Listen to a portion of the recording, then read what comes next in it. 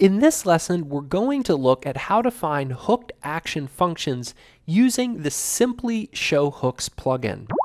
This is a great plugin that I'm a big fan of because it gives an even more visual look at how different actions are being loaded on the page and what's tied into them. When you install this plugin, you get a Simply Show Hooks option up here in our admin bar, and we're going to opt to Show Action Hooks. Once this is turned on, we get a visual representation of the order of all the actions loaded on the page.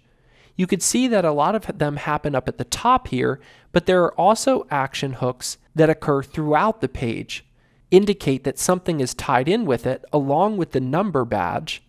and the light color ones show us that nothing is hooked into it.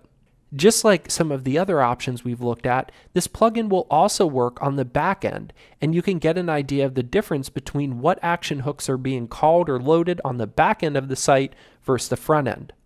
If you haven't played with this plugin before, I highly suggest that you install it and look through both the front end of your site and different areas of the back end of the site to see what's being called, what's available, and what different functions are hooked in at what priorities.